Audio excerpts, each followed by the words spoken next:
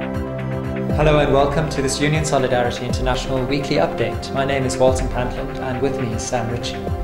This week we're talking about the Indian rape case, about farm workers striking in South Africa, about domestic workers, about dockers in America, and also about the 1972 building workers strike. But Sam, firstly you've got an update on affiliations. Yeah, that's right, Walton. We've reached an important milestone of 100 affiliations from different trade union branches around the world. This is quite momentous for us as we've linked different campaigns together and organised workers such as the brick kiln workers in India. These campaigns are crucial and allows workers to interact around the world and share what happened with decent working people around the world and using our toolbox of our website and social media. And we also want to say that anyone who's not affiliated can also start affiliating by £5 a year.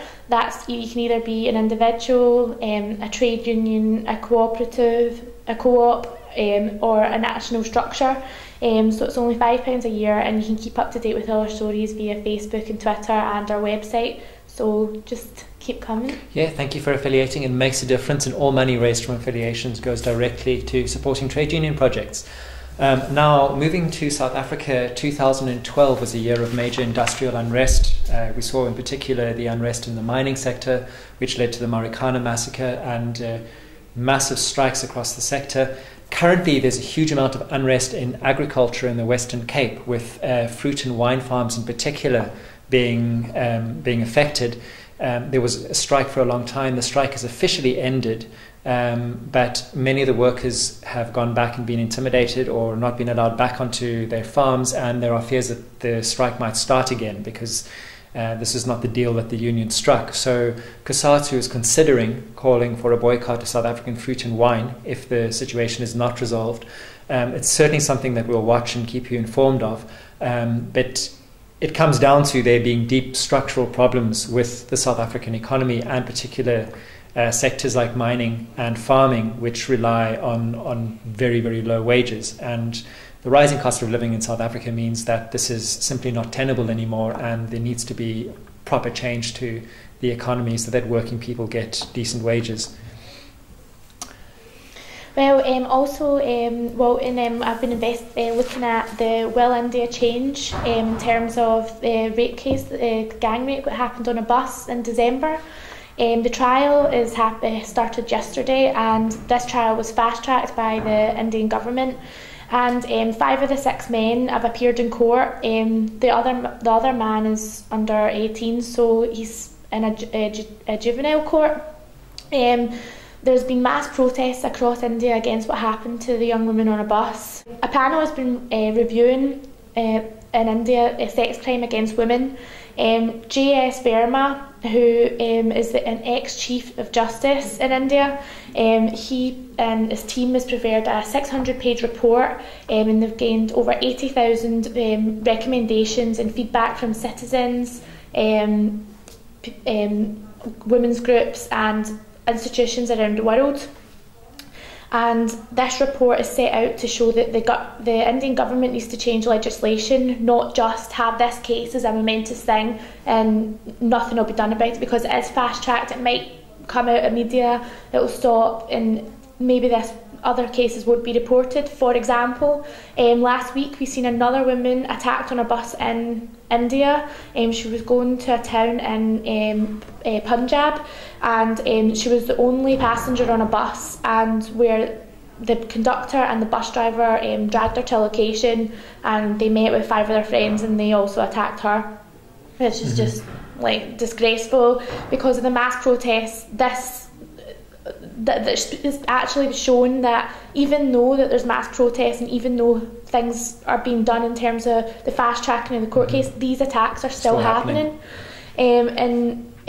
The laws need to change. Just because it's fast tracked, there needs to be actual change in legislation. We need to support people around the world and doing campaigns to stop this sort of thing happening. Yeah, and we need to really do something about sexual violence against women, because it's reaching absolutely crisis proportions at the moment. the militant West Coast of the United States Union, the International Longshore and Warehouse Union, is facing a major showdown with multinational grain companies in the Pacific Northwest.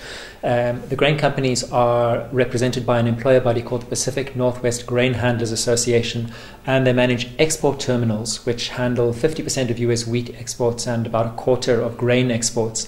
Essentially, the ILWU has been working without a contract as the employer body refuses to recognize the new contract, and there have been threats of lockouts.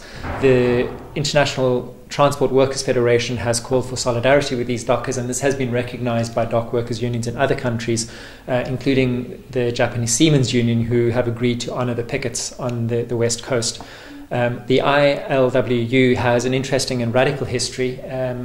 Most recently, they were involved with Occupy Oakland in a strike in California last year.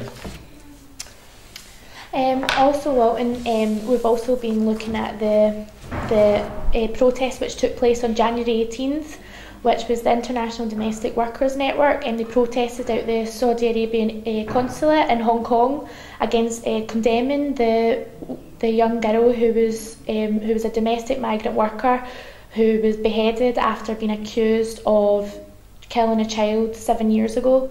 There was no proper investigation into this, if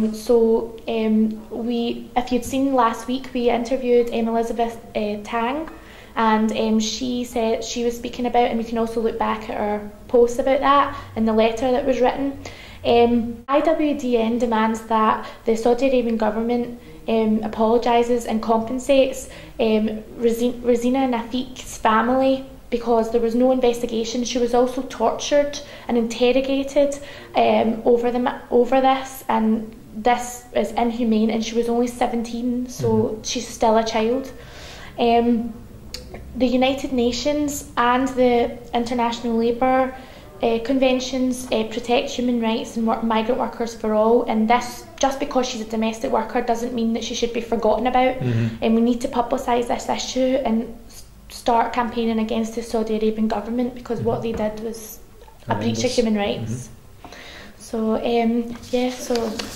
And finally, in 1972, there was a historic building workers' site in the UK, and that was a year when there was a lot of industrial unrest, but the building workers' strike was historic because it's a sector that was historically very difficult to organise because of the fact that building sites are geographically dispersed. There are many different employers and subcontractors, and many of the workers are divided into different trades and organised into different craft unions. However, conditions were really bad, wages were low, and health and safety was terrible, and many people died on the job, and indeed they still do. The unions got together and went on strike for a decent wage increase in May 1972, and the Conservative government, the police and the construction companies essentially conspired to drum up conspiracy charges against many of the strikers, and 24 of them were arrested, and 6 of them ended up in jail. Some of them were in jail for several years. This is something that, of course, the government would like to have forgotten, but unfortunately for them, one of those jailed strikers, Ricky Tomlinson, subsequently became a famous actor, and he's kept the case alive. He has been petitioning to have government information about that strike released. The government has refused, and there has been, and they're going to be covering up that information for another 10 years, citing national security.